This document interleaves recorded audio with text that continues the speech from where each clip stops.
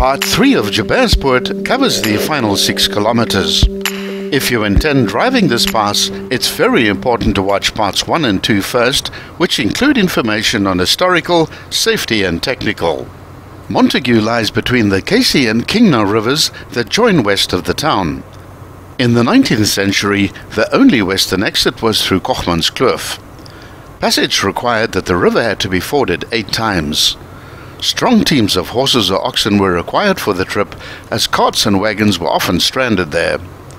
In the early days, the trekkers often followed the course of the rivers.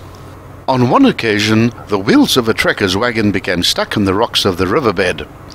In his efforts to free the wheel, the trekker's hand was so badly injured that his party was obliged to pitch camp near the present-day Montague.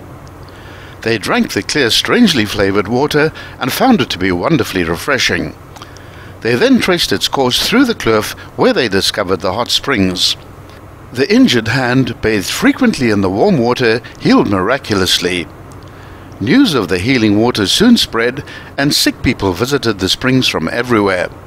A mail coach transported the post between Ashton and Montague, and its arrival was always a special event. After the tunnel, which was built in 1877 by Thomas Paine, was completed, a decent road was built through Joubertspoort, and other roads soon followed. Building of the now popular Montague Baths started in 1857. Disaster struck in 1981 when a major flood swept away the entire Baths complex. The hotel has since been completely rebuilt. The British Secretary of the Cape, John Montague, began his public career as an army officer and was present at the Battle of Waterloo, where Napoleon was finally defeated. Montague was an able and conscientious young man whose talents were recognized by the Colonial Office when he entered civilian life. He was first posted to Van Diemen's Land in Tasmania as civil, military and private secretary to the governor.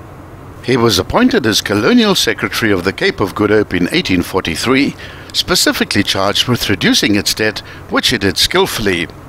He had the intelligence and imagination to envisage the potential of the Cape, but realized that it could not develop without efficient transport and communications, and their provision became the focus of his attention.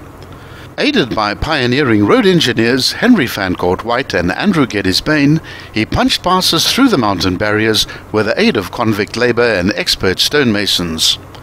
Through his efforts, the country developed rapidly. Farmers and businessmen rejoiced, and the amiable but overworked Montague became a popular figure. As a tribute to his services, the tiny village known as Agter Joubertspoort in the Langeberg was later renamed Montague. His health finally failed, and he left for England in May in 1852. He died in Brighton, England, a year later. From the 9th kilometer, the valley widens once more, which marks the end of the farming zone of the Poort.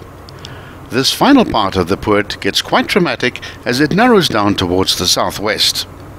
Montague is well known for its frequency of floods, and here in this convoluted Poort, the evidence of the power of this little river is evident. On the right-hand side of the road, about 100 meters off, the remains of a breached concrete dam wall can still be seen today. Deep scars and washaways along the sides of the river indicate a raw power which can't be controlled. Towards the 12th kilometer, in the narrowest part of the Poort, there's a wide junction. The left-hand option provides a cross-link to the foothills of the Langkloof. Keep right and follow the road around the final big right-hand bend as the last farm appears on the left. The road straightens out and descends directly into the northwest towards Montague. The pass ends here at the 12.6 kilometer mark at an altitude of 239 meters. Continue through the township and watch out for the big speed bumps to reach the R318 3.5 kilometers further.